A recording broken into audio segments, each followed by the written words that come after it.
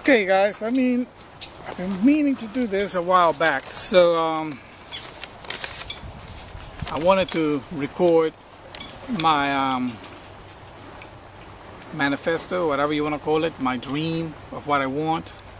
I know Vic was talking about this the other day in Denver, and we were talking about you got to establish what a perfect day will be like. You know, that's the day you want to, and so you got to go through it with a very fine detail. And okay, I'll record it. I'll see what my perfect day would be like. You know, it would be that I would wake up in the morning, not coming from work or just doing a double shift or whatever, just waking up. You know, seeing my beautiful wife, smiling, going to check the laptop, see my earnings from the night before, see if any fish bite while I sleep. I always wanted to be able to see the fish biting while I sleep. Then go eat breakfast, have a good breakfast, and spend time with my IPA. You know, start doing my income producing activity for the day. Spend an hour or two doing that, you know, doing my IPA. And then go with my wife to the gym, work out, have a good workout. And hey, let's not forget that while we're doing breakfast, I'm with my kids, and we're all having breakfast, and we're having a good time. And we're all getting ready to go to school, drop them off, and then go to school. And go to the gym with my wife, and get ready for lunch. Lunch, wherever. It could be at home, it could be out and about. It doesn't really matter, but me and my wife having a good lunch together every day having a good lunch, and go into the afternoon. Well, I might do a little bit of computer work because the IPA is done, so I could do some of the Facebooking if there's time, or you know, there's a little bit of boredom going on. Or we could do something else. I mean, whether it's a church activity or there's a charity that needs our assistance or anything like that. I mean, you know, just have an open afternoon that you could any day pick whatever you want. That would be perfect for me. You know, if we want to do charity work, we could do charity work. If we want to do just Facebooking for the afternoon, do a little bit of Facebooking, hey, then do Facebooking for the afternoon. Just not having to go to work is the big thing. Then after that, dinner with the kids. In this current situation that I'm living right now, that's probably the most imperfect part of my day. Not having dinner with my family is probably the most imperfect part of my thing right now. To me, that was a big deal. I like to sit down and pray for dinner, and I look forward to having that again. If there's church activity, family home evening, whatever needs to be done for the evening time, we'll do the family home evening, whatever. And spend some time with the family, homework, whatever needs to get done.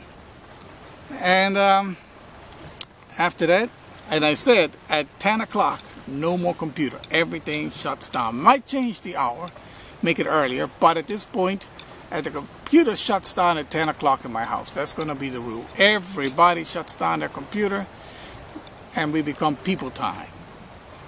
You know, we start becoming more with people. Besides that, it's just, and the thing is, when I started doing this and thinking what my perfect day was, I said I've had them. You know, I've been married for 20 years, and I've had perfect days. The imperfect, almost perfect days. The only imperfect part was that I didn't have my own time. You know, I enjoyed the time I was living with my wife. I enjoyed the time that we were Mormons, and we were doing family home evenings, and we were doing the things of the church. Of course, all of that went down the tubes, but when it was working, my days were as close to perfect as they could be, except I didn't have my own time. I didn't know when my bills were going to be paid. You know, I didn't know whether I had to pay the rent or the light bill, which is more important.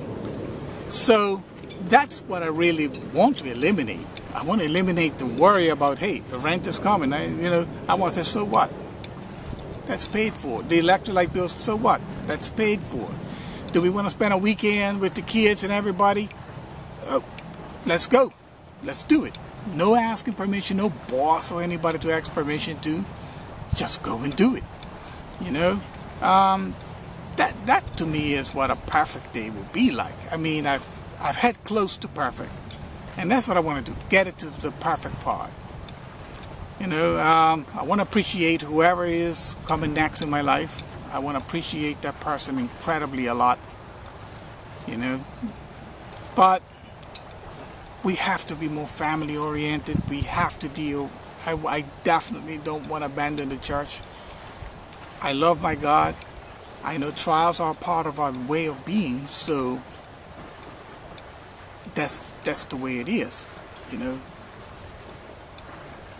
As we see here,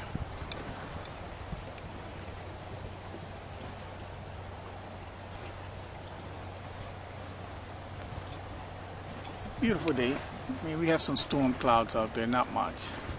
But that beautiful ocean you just saw, it gets rough, it gets different, but there's always days that it always gets back to a day like this. And there are more days like this than there are less. The storms are less. We don't get hurricanes every day. We don't get winter storms every day. So that's what I'm looking forward to. I want to have family life back. Besides that, of course, I want financial independence, which will lead to what my dreams are. But anyway, I hope that this will help me in deciding what my perfect day will be like.